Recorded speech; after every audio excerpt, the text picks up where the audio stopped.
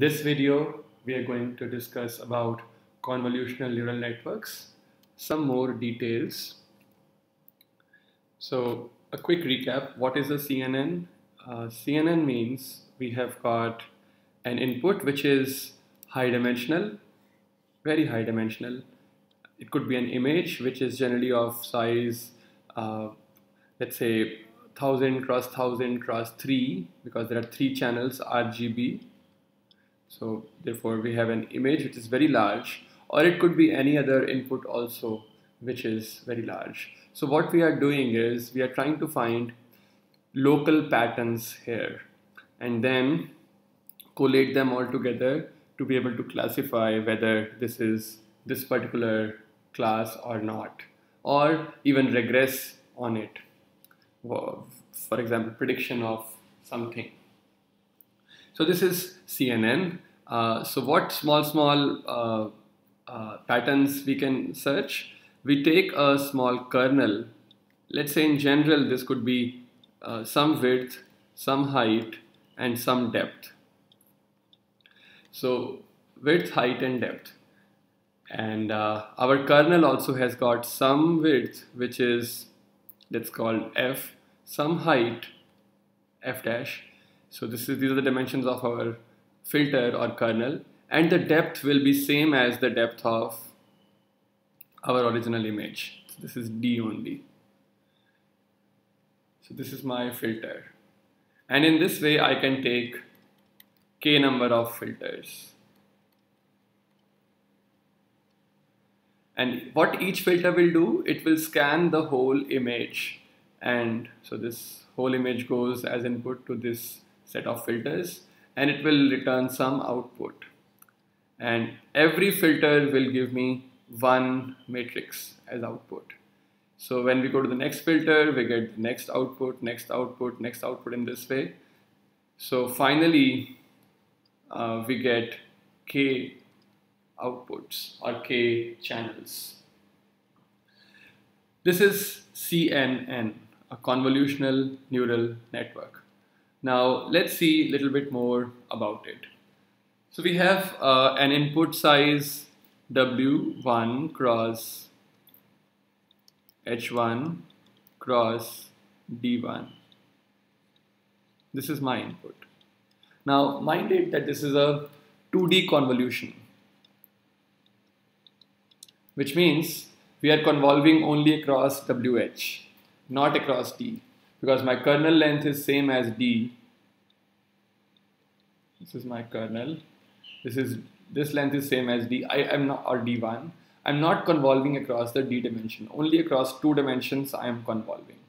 So that's why I would like to call it as 2-dimensional convolution. Nobody stops you from doing 3-dimensional convolution. Nobody stops you from doing 1-dimensional convolution. But the thing is that what kind of patterns you are interested in. If your patterns are in 3D, then go ahead with 3D convolution. If your patterns are in 1 dimension, go ahead with your 1D convolution. But here we are taking the example of 2D convolution.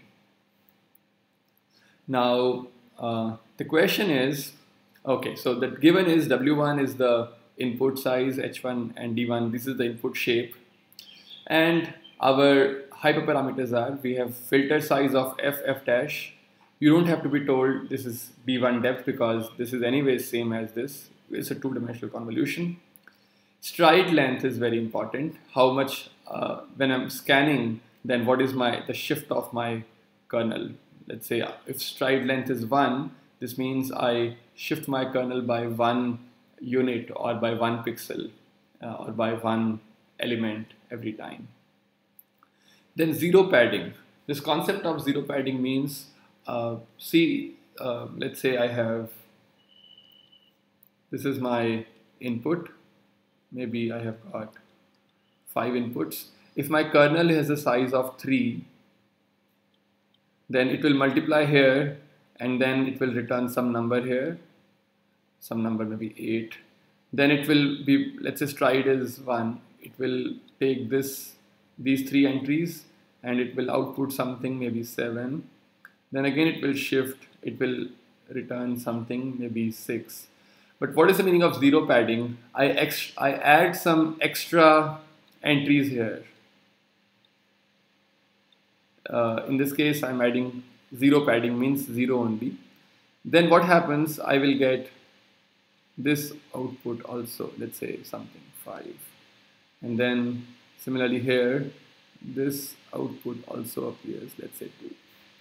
So I get 2 extra outputs here if I'm adding 2 uh, zero padding, a zero padding of length 2 on each side, or length 1 on each side, which means 2 total. And then the thing is, number of filters is given, so we have similar k filters. The question is, what will be the output shape? W1, H1, D1. So my output has some shape. What is the output shape? W1, H1, D1. Now, one thing is very clear, that the depth is equal to k, right? Because I have k filters, every filter will give me a two-dimensional output, and I will stack together I will stack together the outputs of all these filters so that I get k outputs. So this is clear, D1 is equal to k. Now what about H1, this is D2, I'm so sorry. So this is D2 is equal to k. Now what about H2 and W2?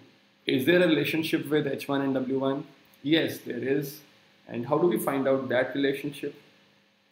If you remember your convolution discussion in our previous lectures, or if you remember cross-correlation discussion in our previous lectures, then you may very easily remember, you may very easily be able to derive.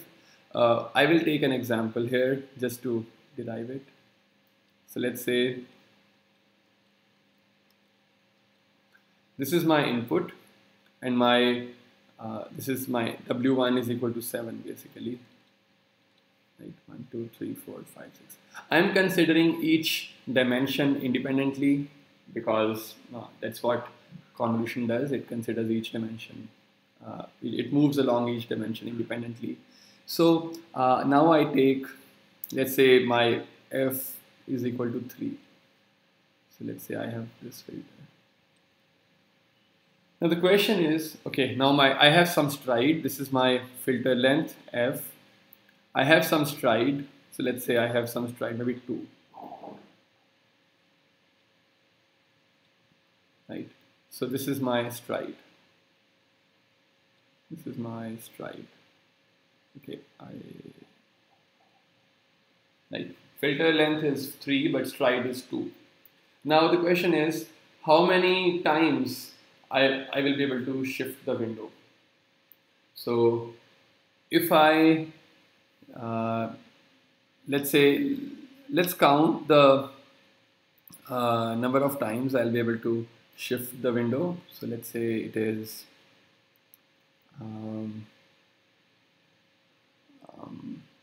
let's say this is W1 total. So what I will do is, first of all, I will subtract this f from W1. So I'll say W1 minus f. Right? I've subtracted this f. Now whatever is remaining, this I have to divide by s to be able to get how many times the window is shifting, right? It starts from here, this is my 0, this is my 1, and this is my 2, right? So which means whatever is the remaining length, I divide it by stride, and that many jumps I'm able to make. Means that many outputs I will get. But then the original W also gave me some output, which is, so I will add 1 to it, right? So my W2 is basically equal to W1 minus f, means whatever is remaining, divided by s, so that many strides I get. So here 2 strides, plus 1 because 1 was the original window. So this is total is 3. So W2, in this case, my W2 is equal to 3.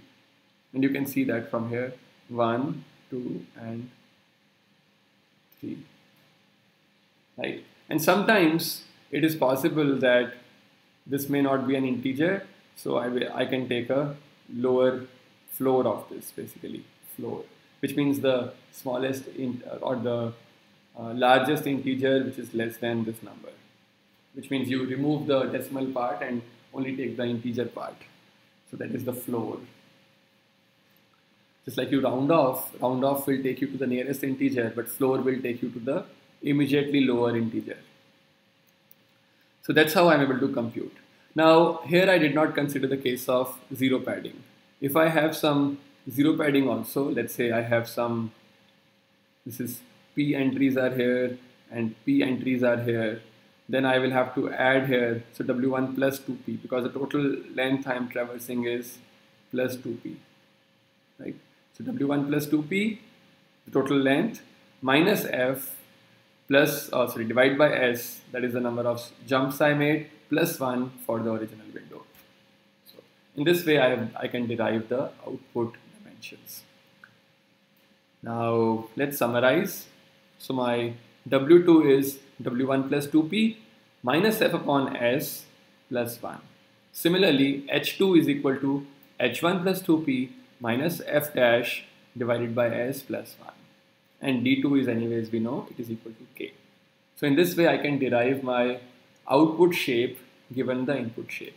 Now what you have to notice here is that my output shape is directly proportional to the input shape. My W2 is directly proportional to W1. My H2 is directly proportional to H1.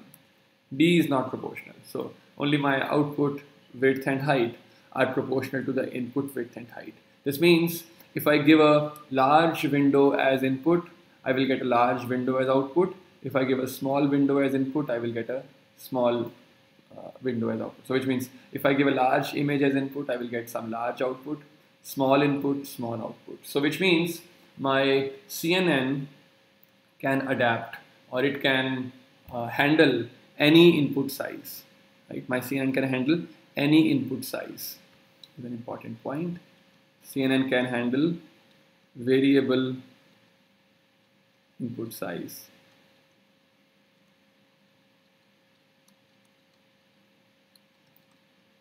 Whereas our dense layers could not.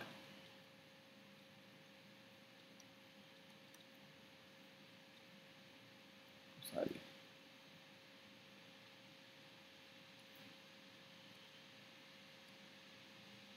The dense layer could not handle, but CNNs can handle in variable input size. Now, some information that generally we use odd sized kernels, which means the filters are generally odd in size, like F and F dash. Oh, and this is not K, this is F or F dash. Generally, F or F dash, they are equal to 3, 5, 7 or so on. That's just a convention. We don't use odd, even size, just odd size. Similarly, now the question is, when is it possible that my output size is same as the input size? So my output size is same as the input size, which means my W2 is equal to W1. Then what happens? W2 is equal to W1. Then my S should be equal to 1, right? And what I get is 2P minus F plus 1 is equal to 0, which means P is equal to F minus 1 upon 2, right? So for W2 is equal to W1, right? These conditions should happen. S should be equal to 1 and P should be, zero padding should be equal to F minus 1 upon 2. Sorry, this is F minus 1 upon 2. So P in the W direction is F minus 1 upon 2 and P in the H direction is F dash minus 1 upon 2. Generally, we take F is equal to F dash. Generally, it's not mandatory, but generally. You can, if you want to find patterns which are some other kind of patterns, then you can take different F and F dash.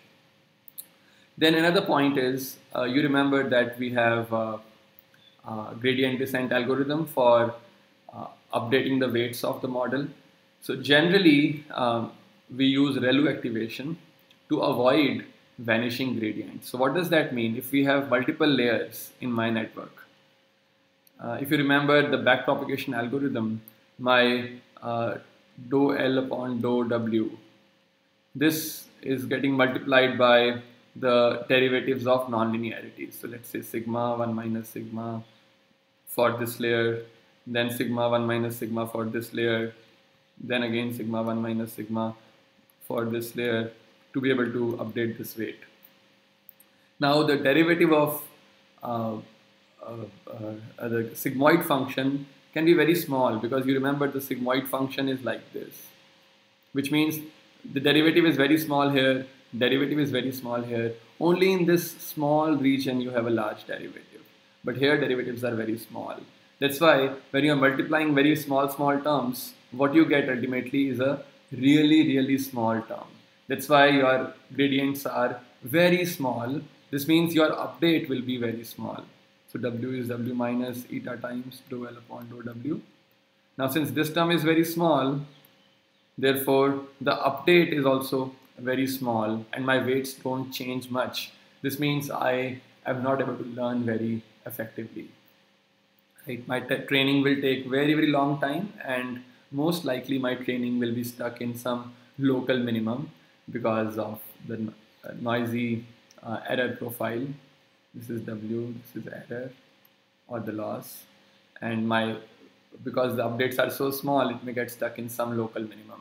So therefore, this problem is known as the problem of vanishing gradients. And how do we avoid it? To avoid it, we just have to ensure that the gradient of my nonlinearity is large.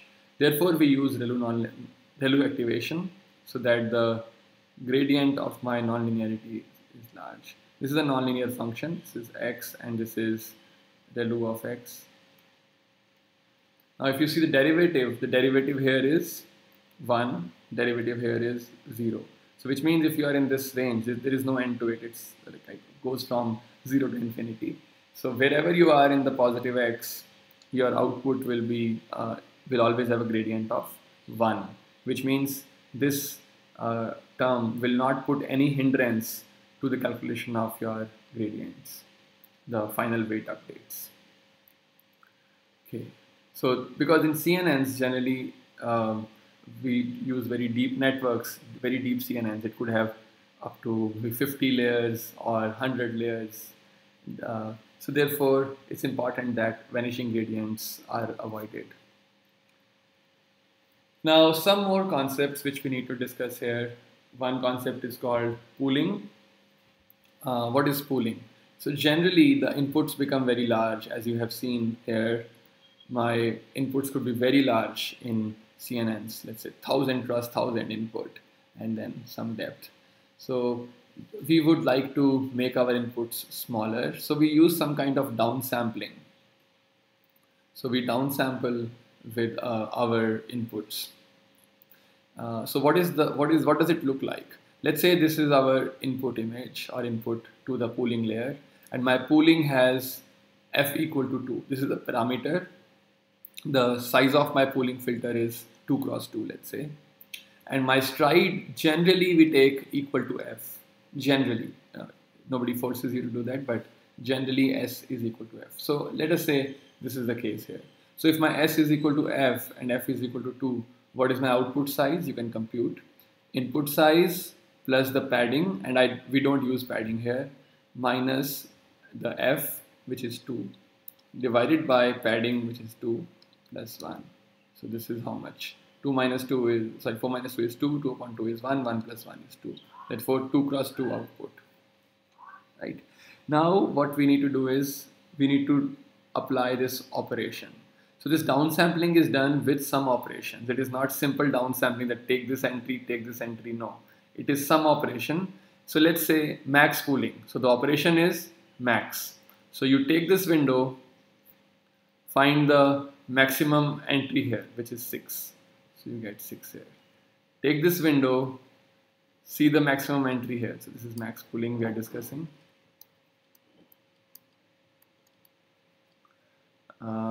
Take this window, what is the maximum entry? 8. Take this window, what is the maximum entry? It is 6. take this window. What is the maximum entry? It is 9. This is my output. Now somebody can also use average pooling. Average pooling means you take this window and take the average of it. So what is the average of this? 2 plus 3 is 5, so 15, 16. So total is 16 divided by 4, 4. So my output will be 4 in case this is max pooling, and this is the case of average pooling. So my output will be 4 here. And then this is 8 plus 2 plus 16, again 4. And this is 6 plus 4, 13. 13 upon 4, so approximately 3.25. And then this is 9 plus 2, 11, 16, again 4. So this is my average pooling result. So I can use either of these. Generally people use max pooling, but you can use whatever you want. Generally max pooling is popular. So this is like an extra, like a layer on it in its own. So how many trainable parameters are there in this layer? No trainable parameters, right? Well, how many hyperparameters are there? So we have hyperparameter like f, s. These are my hyperparameters which I have to set before I train the model. Okay. Now another operation which is very common is flattening operation. So you convert your matrix into a vector. Why do you need it? You need it to give this as an input to a dense layer. So take a dense layer here. So dense layer cannot take a matrix as an input. It only can take a vector as an input. So you just convert your matrix into a vector. So this is the flatten layer or a flatten operation. So no parameters are needed here. No hyperparameters are needed here. It just converts your matrix into a vector or a tensor also. It could be a three-dimensional thing. Even that will be converted into a vector. And then this vector you can use for any other purpose. Generally people use it for giving as input to a dense layer. Now, okay, some more interesting questions now. So we are getting a little bit more mathematical, but this is very simple mathematics. I hope you will be able to appreciate that. The input size is W1, H1, D1. Right? I have my input is W1, H1, D1. And hyperparameters are same, FF dash for my, F and F dash for my kernel. This is my kernel, and then the depth is same, you know. And then we have got K kernels, and zero padding is P here. And here also P, here also P, here also P, everywhere zero padding is P. Only along the two dimensions, not along the depth. Along depth we don't need any zero padding. Then the output shape is this. What is the number of trainable parameters here? Right? Generally it is important to know the number of trainable parameters. Why? Because if my model is very large, it has too many trainable parameters. This means I also need a lot of data to be able to train my parameters. If my data is small, number of parameters is very large, then my model won't be able to learn efficiently. My model won't generalize. It will overfit to the data. We have seen this in our previous discussions also. Now the question is, what is the number of trainable parameters in this setup? So the answer is, okay, number of trainable parameters per filter.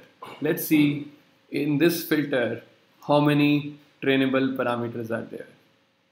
The answer is f into f dash into d1, right? So this is the size of my kernel, and this whole kernel is made up of parameters, trainable parameters only. So f dash into d1, this is the number of parameters here, plus 1 for the bias term, right? You have a bias term also. So plus 1 for the bias term. And so this is in one kernel, and you have k kernels or k filters, so you multiply this with k. This is the total number of parameters in this layer of CNNs. So this is the answer, ff dash d1 plus 1 into k. This is the total number of parameters in my CNN model. Another question which is very relevant here is, what is the computational complexity of CNN?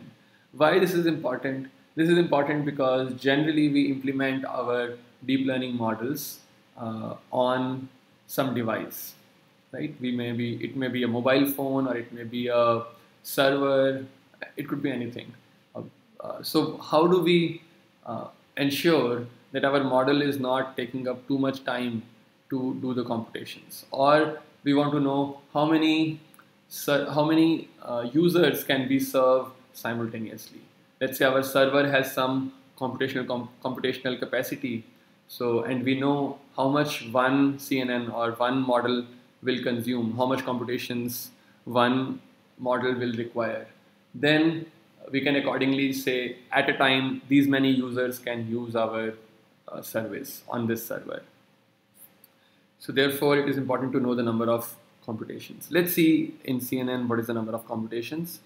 So, okay, we have some input W1, H1, D1, and we have some kernel FF dash and D1. Stride is given, zero padding is given. Now number of computations in the forward pass. Now see, let's say to compute one output, this is my output size, right? My output is this. To compute this single output, how many computations are required? So generally, when we say computations, we take the number of multiplications only. Additions are not considered because multiplication is a costly operation on a device or on a CPU or my computational device. Multiplication is a costly operation which takes significant amount of time, whereas addition is a very simple operation as compared to multiplication. Therefore, we are more interested in the number of multiplications, which is the bottleneck. So how many multiplications are needed to be able to compute single output? So let's see. So to be able to compute this, what we will do is we will take this filter, let's call it as W. So, okay, there is some notational overload, but some W. And then basically you take a small window here, which is, let's say, X. And you take a dot product, the element-wise product, and then sum over all the entries. Oh, but plus you add some bias also. That is fine. So how many computations are required? So size of W basically equal to size of W, right? Which means FF dash times D1. These many multiplications are involved to compute single output. Now we have got how many outputs? W2 into H2 into D2. These many outputs. So how many computations total? Into W2, H2, D2. This is the total number of computations we need to be able to compute the entire output in the forward pass. Forward pass means in this direction, input to output direction. So that's what we have written here. In one filter, you need F dash D1 time so many multiplications. Now for scanning the entire input, you need these many computations. And for scanning the entire input with all the filters, you need these many. Basically, this is the total output size. So total output elements are these many. For each element, you need these many computations. That's how we compute the number of computations in our convolutional neural network. So that's it. Now, what did we learn in this lecture? We saw CNNs. We saw how do we compute the output size of the CNN, how do we compute the number of parameters of the CNN, how do we compute the number of computations in a CNN, and we also saw some other layers like pooling, like flatten, etc. So these are all things we discussed in this lecture. Thank you very much.